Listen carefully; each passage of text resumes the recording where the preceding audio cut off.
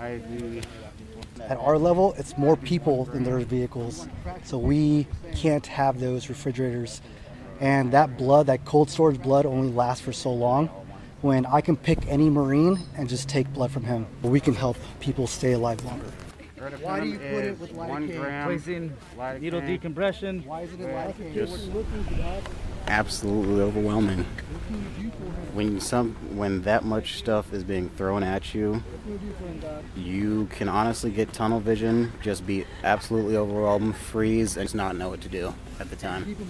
But that's what the training is for, is to get you in that pressure so that the next time you do the training and the next time you're better prepared each and every time.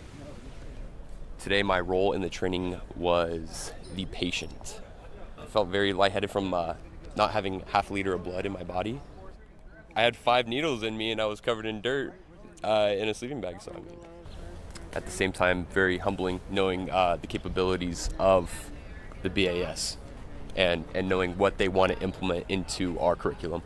This training is building to push out into the actual battlefield so that when there is an actual wounded Marine who needs blood, not later, but at that moment, you can literally get a matching Marine's blood type into that person.